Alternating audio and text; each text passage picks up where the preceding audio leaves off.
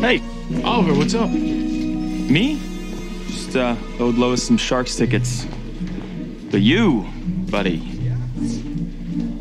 You may be bulletproof, but you may want to duck and cover in there. Good luck.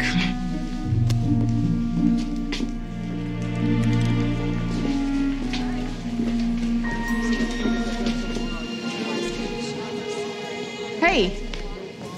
So, your friend Zatanna. What was she dressed up as anyway? That's just how she dresses. So. Of course it is. Lois, you don't have anything to worry about with Zatanna. Of course I don't. Want to know why? Jealous women worry. Me? Not jealous. Not even a little. See, I know that I have nothing to worry about because Clark Kent, he is the most honest man that I know.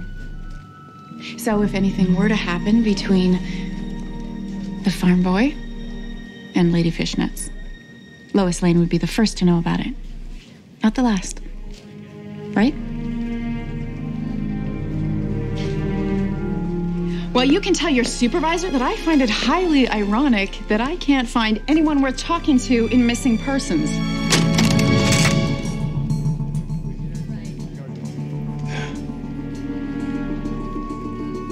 When did we drift from missing comic to missing persons?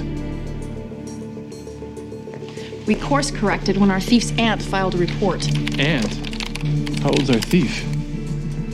Meet Alec Abrams, a preteen pre-convict. He's been AWOL ever since he stole the book. Not that I can blame him. It's worth thousands and thousands of dollars. The cops are still looking for him. Police are the least of his worries. Lois, we need to find him as soon as we can. Don't think I haven't been trying.